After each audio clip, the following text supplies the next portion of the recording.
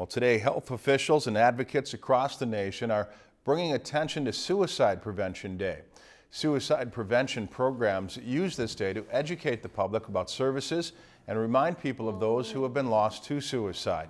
The National Awareness Day is part of National Suicide Prevention Week. Bemidji advocates take part in hosting a variety of events each year. In our area, the deaths to suicide have went down. In Minnesota and nationally, the suicide numbers are rising, and the population that has spiked over the last few years is the middle-aged male. In Minnesota, the teen and young adult suicide rate has leveled off. There'll be a suicide prevention walk, run, skate Saturday at the Sanford Center in Bemidji. If you've enjoyed this segment of Lakeland News, please consider making a tax-deductible contribution to Lakeland Public Television.